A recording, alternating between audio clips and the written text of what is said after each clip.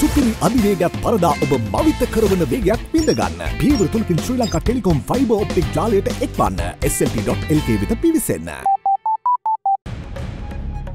Making headlines first at 9. Tourism and employment. Prime Minister Ranil Wickremesinghe draws links between tourism development and increased job creation at the launch of a tourist-friendly three-wheeler service. Legitimate opposition. Opposition leader questions the validity of one party being in the government and opposition. As partners in government, the same party cannot be the official opposition. Joint opposition, however, brushes off the claim. Position taken up by the leader of the opposition lacks logical consistency and legal validity. Medical relief. Minister of Health announces price reductions across 20 essential medical drugs, including 10 cancer drugs, with immediate effect. Match-fixing allegations. Former cricketers Arjun Ranatunga and Aravinda De Silva respond to allegations levelled by former SLC President Tilanga Sumathipala. If we wanted to, why should we just bring it to the notice of the management? Because there was no reason. Old habits. Allegations of North Korea building new ballistic missiles.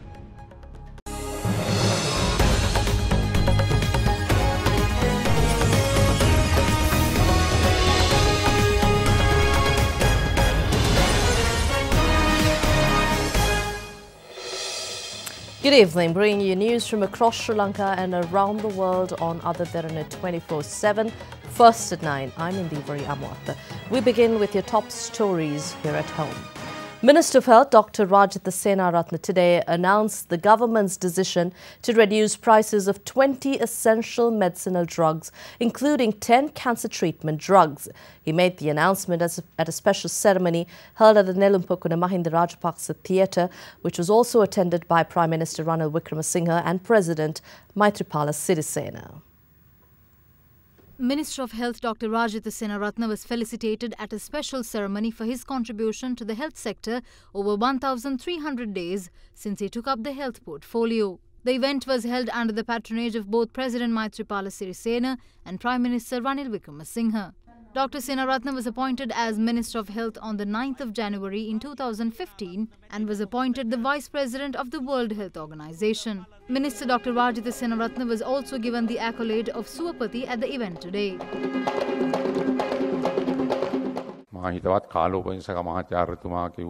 Professor Carlo Fonseca said that the first health minister was SWRD Bandaranaike, and then he went on to say that current President Maithripala Sirisena, who was the former health minister, left and then became the head of state.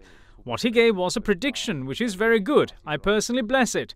I would like to tell the health minister to think about whether to leave or to stay. He should lend it some thought. I extend my well wishes and blessings for all of his endeavours. We reduced prices of 48 essential medicines. I will also decrease the prices of another 20, out of which 10 are cancer treatment drugs. Dr. Lakkumar Fernando recently told me that they're very happy to carry on with channeling practices, because back then they had to prescribe medicine by determining the economic status of patients. Those patients who used to find it difficult to bear the costs are now coming back to thank him for prescribing the best medicine at a lower price. We even got economic benefits out of this. We were able to reduce the annual sum spent on patients in a year by 4.4 billion rupees. And they're asking as to what we've done. Did any other government since independence did something like this? Everyone can get sick, but now all of them can reap the benefits.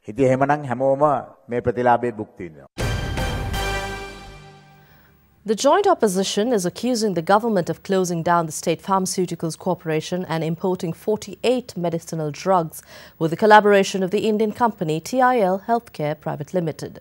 Members of the joint opposition expressed these views in a media briefing held in Colombo today. State Pharmaceuticals Corporation that produced pharmaceutical drugs is now closed. Along with the Indian company TIL Healthcare Private Limited, the Sri Lankan government is now planning to import 48 medicines that used to be produced here by the state corporation. We would like to ask Minister of Health Dr. Rajitha Senaratne as to who are the directors of TIL Healthcare Private Limited and if he has any relatives working in this pharmaceutical company. The Health Ministry is even planning to import over 4 billion drugs, which can easily be produced in the country. 8,000 kilograms of raw material to produce a certain drug are being wasted away at the moment. Instead of giving him awards for so-called good he did for the health sector, we should give him an award by way of a prison term for wasting public money. හිරගේ ඇතුලේ සම්මාන දෙන්න ඕනේ මේ රටේ මහජන මුදල් මිදිරි විනාශ කිරීම පිළිබඳව අද වෙනකම් මව් භාෂා එකකටවත්. In a backdrop where petitions are filed at the Supreme Court against the thousands of pages long untranslated English version of the Singapore-Sri Lanka Agreement, Minister of Finance Mangala Samaravira issued a gazette exempting 182 commodities from customs duties. As per the Revenue Protection Act, a finance minister can only do something like this only if the Cabinet of Ministers approve it. Did the Cabinet give its approval for this? Our lawyers are looking into the matter now, and the Economic Research Unit of the Joint Opposition will file a case at the Supreme Court on the matter. ඒකබද්ධ විපක්ෂයේ ආර්ථික පරිශ්‍රණයේ එක්ක ශ්‍රේෂ්ඨාධිකරණයට යන්න බලාපොරොත්තු වෙනවා. There have been much conjecture surrounding the position of opposition leader, with the joint opposition making repeated calls for a change in the identity, citing incumbent R. Sambandhan's lack of objections to the government's agenda. Today, opposition leader R. Sambandhan moved to respond to the claims by the joint opposition and said that a party within the coalition government cannot be the official opposition, as it is an absolute contradiction of parliamentary principles and practices.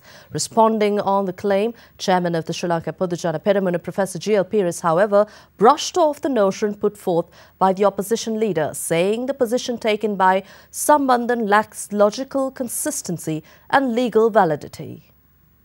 Speak too much about the position of the official leader of the opposition. The Honourable Speaker of Parliament has taken a decision in regard to this matter based upon parliamentary principles and practices. The members of one party cannot be both in the government and at the same time constitute the official opposition in Parliament. The UPFA, the Sri Lanka Freedom Party, is a partner in the government. They are in alliance with the main political party, the UNP, in government. Several of them hold ministerial positions as partners in government. The same party cannot be the official opposition. The same party cannot become the leader of the opposition. If one party can sit in government and in opposition, that would be an absolute contradiction of parliamentary principles and practices. It's on this basis that the Speaker has made a decision, and I will, to the best of my ability, function as the leader of the opposition. But Chairman of the Sri Lanka Podujana Peramuna, Professor G.L. Pires, hit back at the opposition leader's claims, saying that the stance of R. Sambandhan lacks logical consistency and legal validity.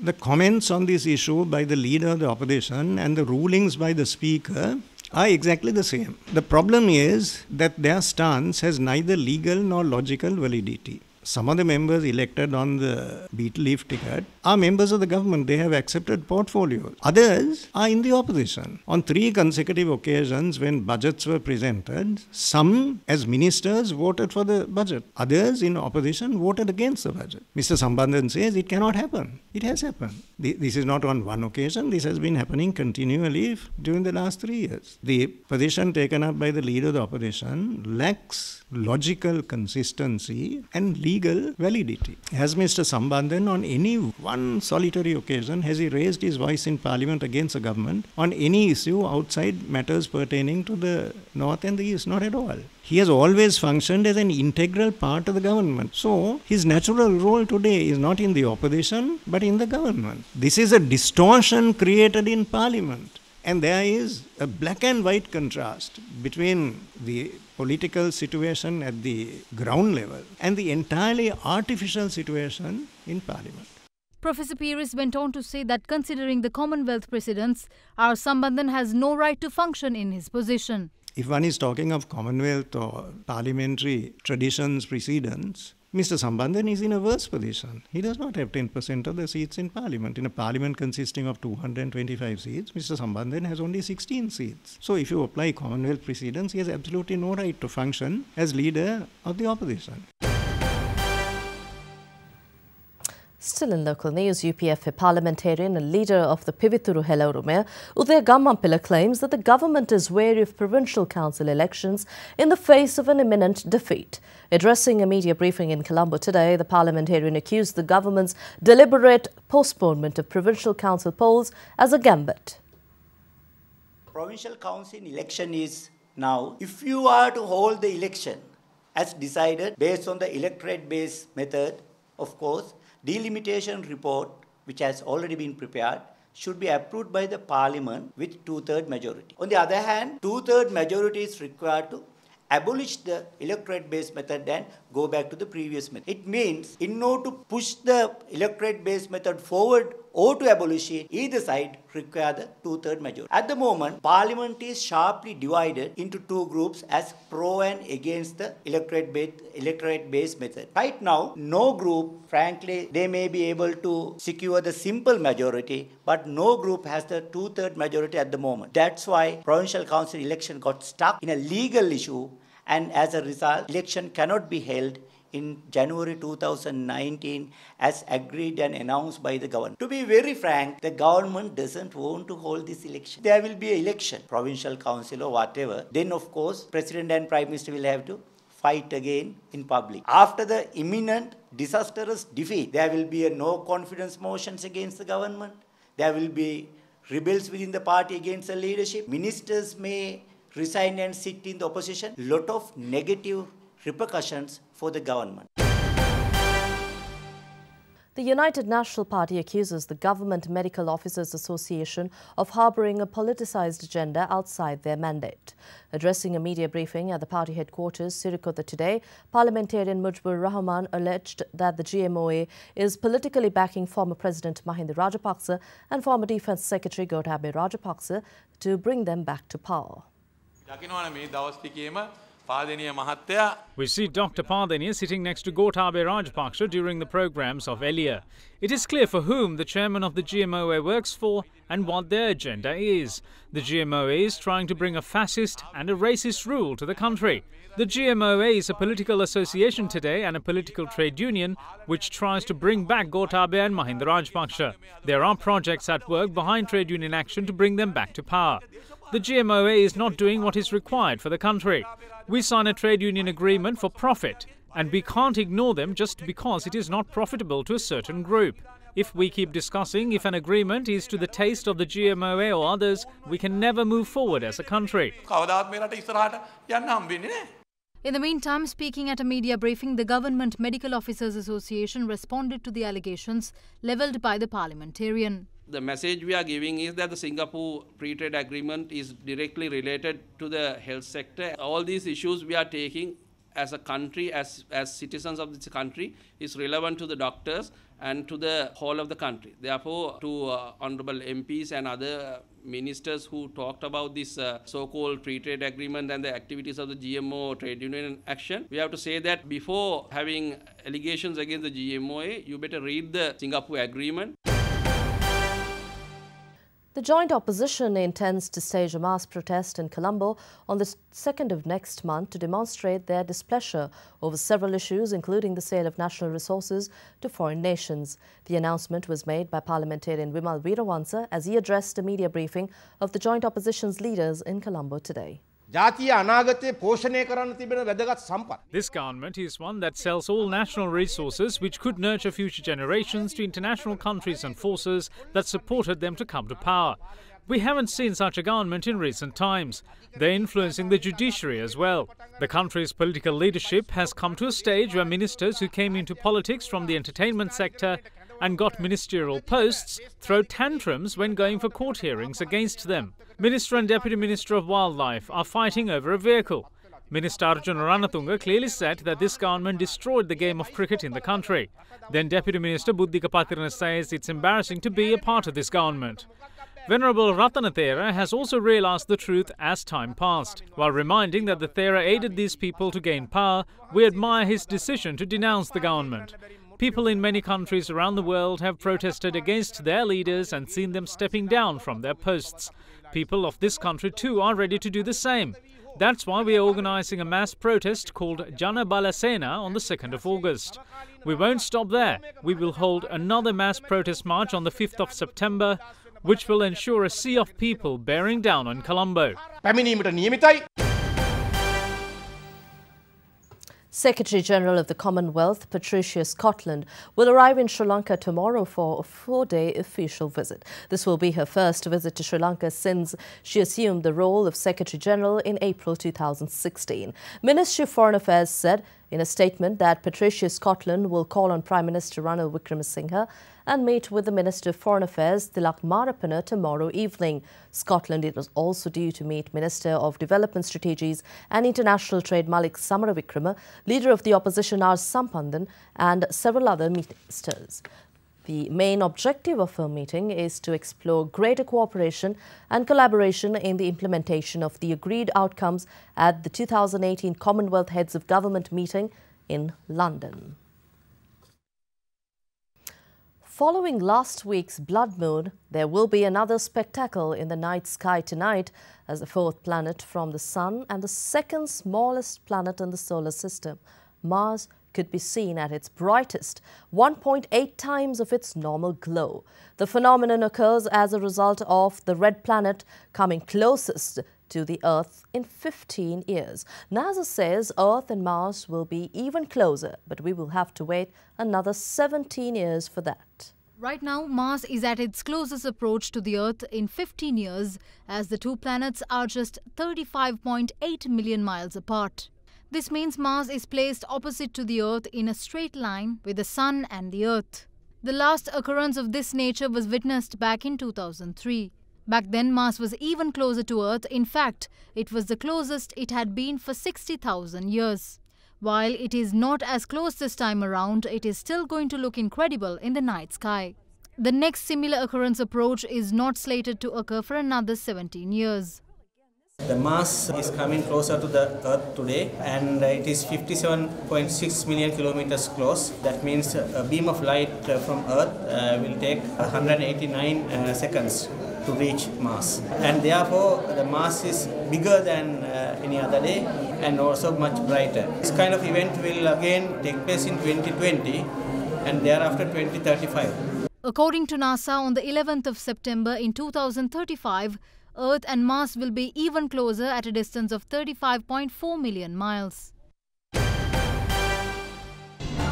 are watching Sri Lanka's award-winning news channel, Derana 24/7.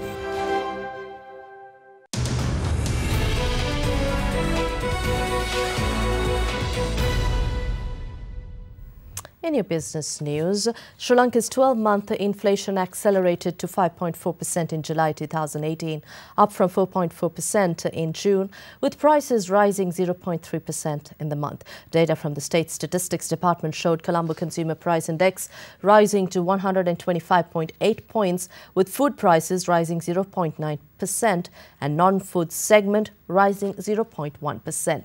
Consumer prices fell in the first quarter, with the index falling absolutely from 122.8 in December 2017 to 121.4 in April this year. Prime Minister Ranil Wickremesinghe points out that job creation and the development of the tourism industry go hand in hand, as the industry has a high rate of employment opportunities. Addressing an event held in Colombo last evening, the Premier said that the development of the tourism industry would even lead to ample self-employment opportunities. The ceremony to launch the program dubbed Tuk Tuk, which is geared towards creating a tourist-friendly three-wheeler service, was held at the Goldface Green under the patronage of Prime Minister Ranil Wickremesinghe with the attendance of Minister of Finance Mangala Samaravira last evening. Prime Minister symbolically distributed certificates and gave the seal of approval to three-wheeler drivers who successfully completed their training under the program Tuk Tuk, worked off by the Sri Lanka Tourism Development Authority.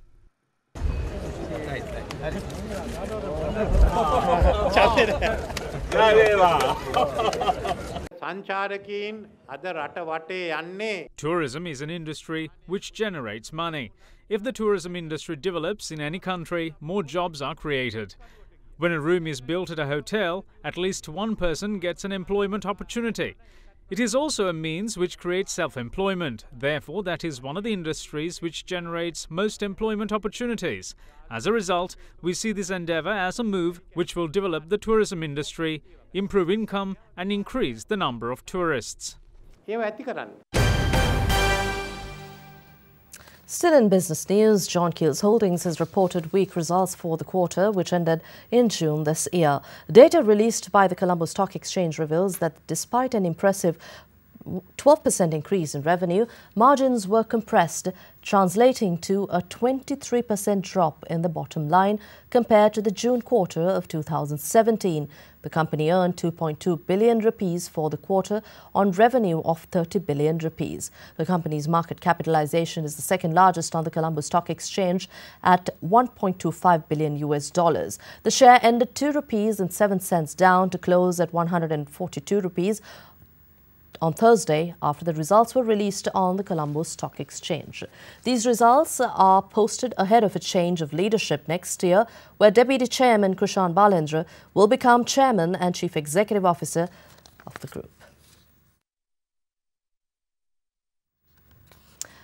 And onto the Colombo Stock Exchange, Sri Lankan shares ended their losing spree to close higher today as investors picked up battered blue chip stocks, but lean first quarter corporate results dampened sentiment. The SPI ended 0.3% firmer at 6,147.27, edging up from its lowest close since July 12th on Monday. The Bose has dropped 3.5% so far this year. Turnover stood at 409.9 million rupees, less than this year's daily average of 856.1 million rupees. Foreign investors in the meantime sold equities net worth 731,474 rupees during the session, extending the year-to-date net foreign outflow to 2.5 billion rupees worth of equities so far this year. Analysts said that a downward revision in economic growth estimate earlier this month by the central bank hurt market sentiment. Well, the local currency ended steady in dull trade today as dollar demand from importers offset selling of the greenback by banks. The rupee, which traded at 159.80 per dollar during the day, ended steady at 159.65 to 75 per dollar. We take a look at how the Sri Lankan rupee traded against other major currencies around the world today.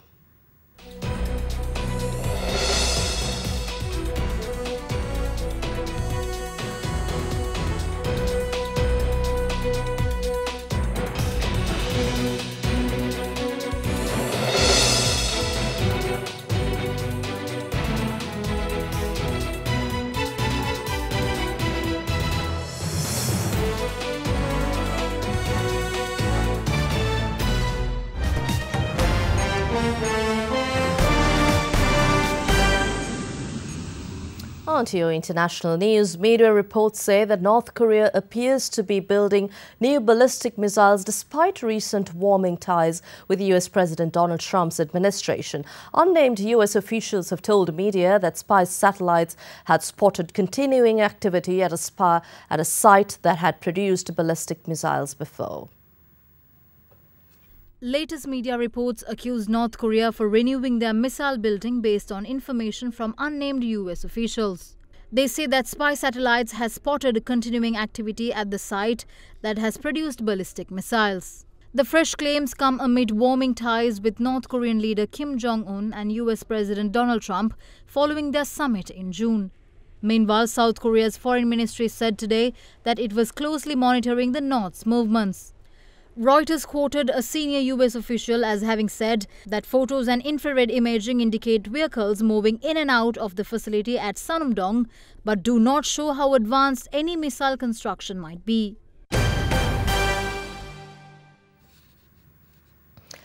Well, Zimbabwe has seen a high voter turnout in polls, which is the first general election to be held after Robert Mugabe was ousted as president last year. Mugabe was in power from 1987 to 2007, and the election is the first to not feature him in over 3 decades.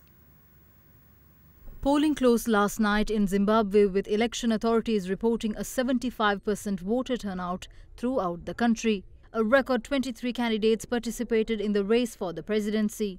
However, the election mainly pits incumbent President Emmerson Mnangagwa against opposition MDC alliance leader Nelson Chamisa, both promising to focus on the country's ailing economy if elected.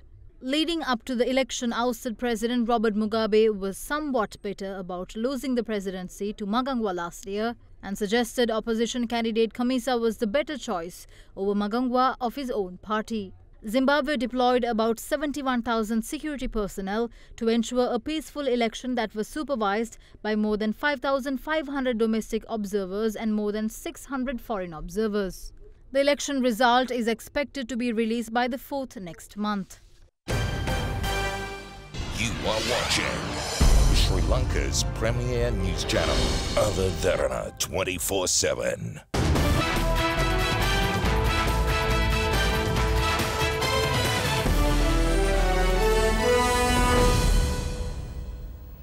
Veteran Sri Lanka cricketers Minister Arjuna Ranatunga and Aravinda De Silva today responded to allegations levelled against them by former President of Sri Lanka Cricket, parliamentarian Thilanga Sumathipala, where he said that Arjuna and Aravinda are the first Sri Lankan players to be accused of match fixing. Aravinda De Silva refuted any suggestion of match fixing and said that they never entertained any individual who approached them, as the management was well informed of any such approach. There were approaches which we brought to the notice of the management at that time when there was no responsibility upon the players to bring it to anyone's notice, unlike these days. Now there is, under the contract, you are supposed to do it. We could have just kept it to ourselves, but we wanted to make sure that none of the players will get exposed. If we wanted to, why should we just bring it to the notice of the management? Because there was no reason. World Cup winning captain Minister Arjuna Ranatunga also expressed views over the recent ball tampering allegations Sri Lanka faced during the tour of the West Indies. It's a ball tampering issue. I personally felt that we didn't handle it properly. Ultimately, the way we handled things was not professional enough. If we have realized that we have done something wrong, we should have reacted it in a different manner rather than a different aggressive manner. I personally feel if the present cricket board is involved in fixing in domestic matches, I think it will drag into international matches as well. So these are the things we need to be very actively watch what will happen. So I personally feel if ICC has given a directive, I think that will be ultimate. It's not a major incident as far as I see it. You need to work on the head, not from the heart. You are watching Sri Lanka's #1 news channel, Other Derana 24/7.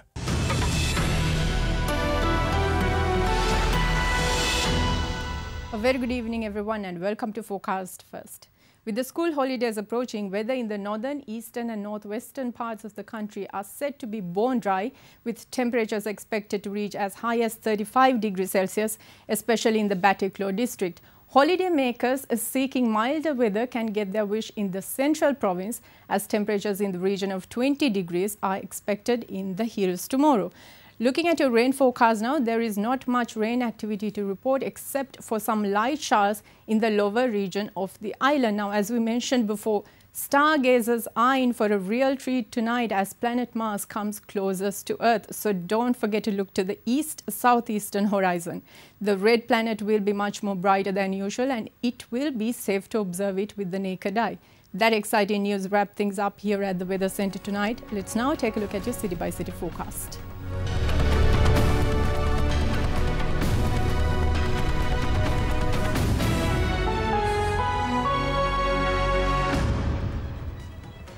That's all from First at 9, but before we go, as usual, we'd like to leave you with some visuals. And today we take you to the monastery of Ritigala. Ruins and rock inscriptions at the monastery date back to the 1st century BC. The monastery is located approximately 43 kilometers away from the ancient kingdom of Anuradhapura. Have a pleasant evening. Enjoy the visuals. Good night.